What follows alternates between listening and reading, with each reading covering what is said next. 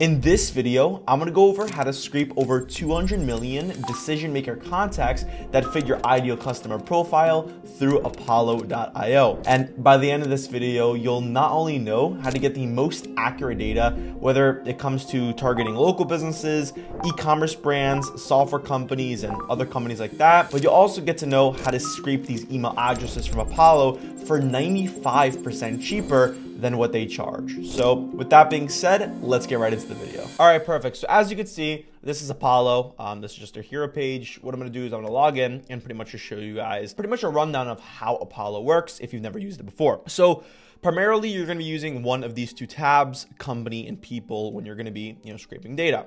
So I'll give like a quick kind of introduction on what each of these filters do. Not gonna go too much in depth. I'm just gonna go kind of the most important stuff, right? So the first thing is going to be the company tab you're going to look at. Essentially, this is going to be the companies you're going to enter. So let's just say, right, I'll go more into this in the video, but let's just say you have a list of websites. Let's just say, for instance, you have google.com and you press save and search, you'll have google.com come up here, or you'll have Google, you'll have the actions you could take, links, the website, LinkedIn, Facebook, Twitter, how much employees they have, industry tags, keywords, and stuff like that. That is going to be pretty useful to you, right? So that's what the companies tab is. You can just import a company and then all the data comes up here. You can also exclude a company. So if you have a list of 1,000, 2,000, websites, you can exclude the ones you don't like. So if you have any clients you're doing this for, or for yourself, you have current clients, you can just put on the website and you will not be contacting them. So that is what the companies tab is. Second one is pretty self-explanatory. It is the company or account location. So let's just say I want to target people in specifically, and only United States. You could do that. Let's just say theoretically you want to do, all of North America. It's as simple as just typing in North America. And this will be obviously US, Canada, and Mexico. And you could also do something pretty cool. Hey guys, so we'll just get right back into the video in just 1 minute. So if you're looking for a cold email lead generation system that's going to consistently book you calls to your calendar, then you've come to the right place. We've helped our clients, Morty from Your Business Anytime, to close over 30 plus deals in just 2 months using our system. And we've also helped Avi from Daily Dose of Data Science to book over 40 plus calls in just 10 days for his offer. And one of those calls resulting in a $10,000 per month retainer. So again, if you're looking for a predictable source of leads and clients being signed by your company through cold email, then click on the link below and I'll see you guys there. That being said, let's get back into the video. You could also exclude locations, meaning that you could say, okay, I want to do North America, but I just don't want to do Canada. So this would only include US and Mexico, or companies in US and Mexico, right? So that's how the exclusion tab works. Also, another cool thing you could do is you can also do it by zip code. So let's just say, right, we have 941-105, for instance, within a 50-mile radius. If you press enter, this will be every single company between, a 50-mile radius, 100-mile radius, 300-mile radius, stuff like that. In my opinion, this will be good if you are targeting local businesses, or, let's just say you're a commercial roofing company and you want to work with other, commercial, companies or restaurants and local businesses around you. You could do that as well. So that's just kind of what the, account location, thing does. Next one is going to be employee count. Super self-explanatory again. Let's say you want to target people between 1 and 100 employees. You'll have that. It's a multi-selector. Or, if you want to just do 1 through 20, things like that. Or if you want to do higher level, you could do that. A lot of times you could just do a custom range. So let's just say you're working with someone, or even you want to do cold email, or just use this for yourself. Let's just say you want to work with people between minimum, let's just say minimum 4 employees and maximum 25. So it's a little bit more custom to you. You could do that. And obviously it'll output a different number. That would be 1 to 10. So it gives you kind of a little bit more room to play around with the numbers. And also there is a number of employees unknown. You could see there's a lot of companies without a known employee count, just because maybe Apollo just can't get that data from LinkedIn, whatever it is, but that is there as well. Now the next one is going to be one of the most important, if not the most important tabs when it comes to Apollo. It's going to be industries and keywords. So as you can see right here, we have the industry tags. So these are going to be, I believe there's like 140 different industries here. And these are essentially the overarching industries, that Apollo has categorized. So let's just say, for instance, I want to be targeting specifically companies in marketing and advertising. So marketing companies, right? If I do that, there's going to be 959,000 companies that fit under the marketing and advertising filter. But the problem with that is that not all of these companies are marketing agencies, right? Some of them are software companies that help marketing agencies that are under the industry tags, or some of them might be, some of them just don't really relate to the keyword or the industry, just because Apollo isn't 100% accurate with their industries and keyword tags. So that's why you would go to the next step and you would go to include keywords. So let's just say I want to do marketing companies, or let me make this a little bit more simple. Let's say I want to target lead generation companies, right? So companies like us, right? Like at Borks. Let's just say I want to target those companies. What I would do is, since they fit under the umbrella of the marketing and advertising industry, I would want to include keywords of lead generation, right? I would do, cold email, B2B lead generation. And, I pretty much just keep going. Obviously, this is going to be an example lead list. I would obviously put a lot more attention to it. But essentially, you're going to have all these companies that fit under that category of marketing advertising, because obviously lead generation fits in that industry, but they're going to be B2B lead generation companies. For instance, if I just do this and I exclude the marketing and advertising, what might happen is you're going to get, like, for instance, software companies that, let's say they're like a software company that helps lead generation companies, whether it's maybe sending emails or providing email inboxes, whatever it is, you're going to get a lot of those companies. So when you kind of filter down, you do marketing and advertising, you'll only have the marketing agencies or marketing companies that provide B2B lead generation services. So obviously it might be a little bit complicated to kind of grasp in one, in like a 30-second window, but that's essentially the importance of industries and keywords. There's also other filters you could do with this. You can also exclude industries. So again, let's just say we have marketing and advertising here, but I want to go ahead and I want to exclude everyone in construction, whatever. That I'll take down the list because maybe there's construction marketing companies I don't want to talk to. So you could do that. You could do is known, is unknown, and things like that. You could also do the exact same thing where you can exclude keywords. So let's just say I do marketing and advertising, but I don't want to target people doing SEO or PPC or media buying, right? Or things like that. So that will obviously lower the list because a lot of these companies, provide these services, but I don't want to target them. So I can exclude that. And then this is the include all keywords, meaning, this company has to include at least one of these keywords. So let's just say I do cold email, for instance. This should lower the list a lot. There you go. So there's 363 companies that specifically have the cold email term in there, which again, that's why you do your market research with the keyword, research, so you can actually see, what falls under that umbrella of keyword. Now you'll notice, and I'll go into this more in depth in this video, but the keywords that Apollo actually have are not that accurate. You'll notice that, let's just say if I just do if I go here to include keywords and I want to target HVAC companies, for instance, or heating and cooling, you'll see right here that the data is not 100,000% accurate, right? So obviously I want to target heating and cooling companies. If I go here, let's see what this is. I'm assuming this is like a recruiting company, right? So job centers, this is a recruiting company. HVAC school, this is a probably training organization for HVAC companies. I don't know what this is. There's a lot of, this is like tools or something like that, but there's a lot of companies that don't fit under that window, right? Because just the keywords that Apollo actually use are not that good. And that's why, I'm going to show you how to get external data like databases like Google My Business, Store Leads, and Crunchbase to actually go take that data, which is already, really good at filtering and kind of categorizing the keywords, matching with the domains, and bringing it to Apollo to find the decision makers. But again, we'll get to that in a little bit, right? So once that's done, right, these are pretty much the only things you're going to need are these few filters here. Occasionally, you're going to want to use the technologies. So if I want to target specifically companies on, e-commerce brands, I'd probably want to do, Shopify technology, which is again, about 500,000 companies, right? But again, that's, for another video, right? So the next thing you're going to want to do is you're going to want to go to the people tab, right? So with the people tab, this is where you're going to actually find the decision makers you want to contact. So let's just give it a quick example. Let's just say, right, we want to target, let's just do whatever, apple.com, right? There's 159,000 employees at apple.com, right? So let's just say I want to talk to the head decision maker. So I'd probably just do CEO. I'd probably want to do the owner, maybe someone in the head, whatever, maybe head, anyone in the head, maybe director. And again, you would kind of go through this list and, as I said, do your own proper research to find out who the exact person you want to talk to is. But essentially, this is what you would get, right? You would get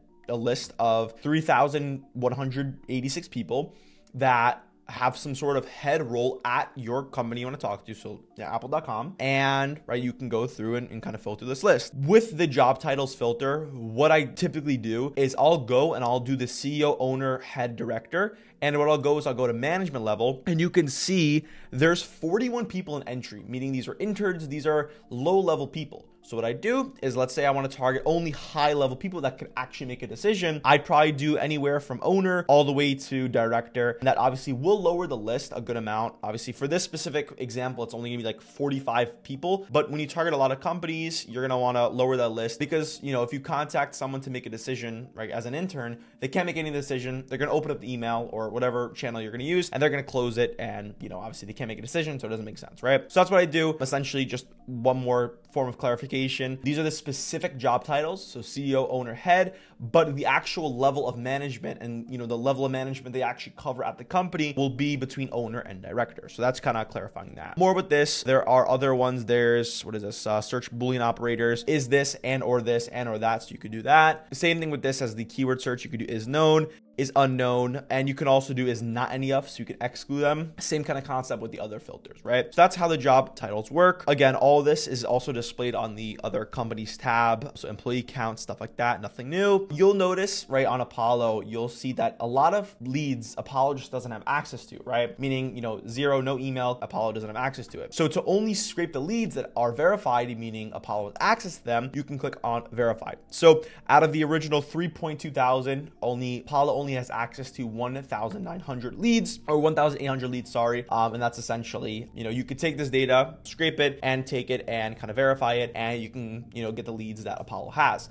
But for instance, if you scrape this data, which I'll click on unavailable, when you scrape this data through Apollo, it's just going to say, you know, first name, last name, and the email, you know, column will be empty, just because, again, Apollo just can't get access to it. Whether it's LinkedIn, Sales Navigator, whatever they're getting their data from, they just cannot get it. So that's why I would only want to, you know, click the verified section so you understand who to, or, you know, kind of get the emails that Apollo actually has. So now that you understand how Apollo actually works, I'm going to go on a quick, you know, overview on the importance of external data and how to actually leverage external data to get more accurate data. So as I showed you guys before, when you are, for instance, you want to target HVAC companies, right? You'd probably just go here, you do HVAC, you know, heating and cooling, AC repair, all these different types of, you know, things. And these are for local businesses, right? Whatever. There's carrier, all these other ones that just aren't applicable. As you go through, you'll see that there's going to be some that are actually applicable. So like air track HVAC, you know, facility services, HVAC, you know, all these different, you know, keywords. And if you actually go on a website, most likely it's going to be, you know, accurate data. So again, industrial, commercial HVAC, this is perfect. This is an ideal lead. But again, most of the keywords, like just like this, if I go back to the first one, like HVAC recruitment, you can see right here, it still has the keyword HVAC. So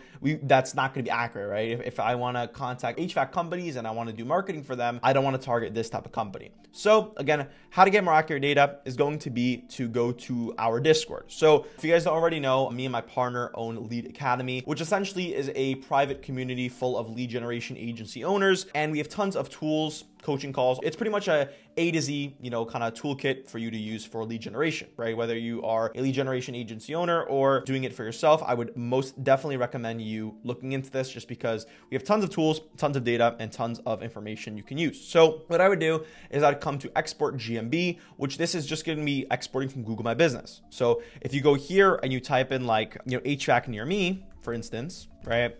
And you do that, you'll have the Google My Business listings, right? Your typical process is going to be scrape this data using Instant Data Scraper or something like that, and it just takes a long time. So what you could do is you can just go to our Discord right here, do the term HVAC location. What I would do is I would get a list of the locations you want to, you know, work with. Let's just say here I have a list of these we can use. Let's just say I'll just do like a quick example, just so we don't, you know, we're not here forever, of the HVAC companies in these couple areas in New Jersey.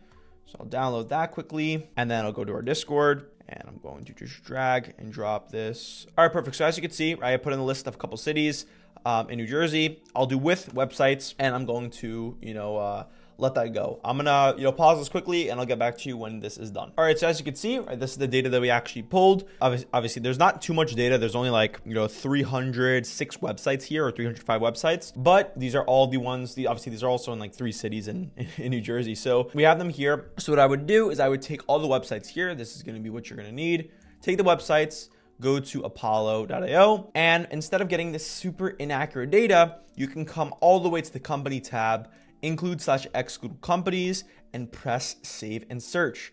And you'll see, obviously there's gonna be some exclusions. You're gonna have to exclude some of these that are, tons of employees, so I'd do like 1 to 50, for instance, or 1 to 100. You have these websites, so I can open them, boom. And you'll see right here, this one's a little bit wonky, but right there you go. Heating and cooling company right here. Synergy, HVAC, plumbing, electric. Right here, meets and innovation. This is another HVAC company. Trust your home with us, HVAC company. Russo's, Bros, Expert, blah, blah, blah.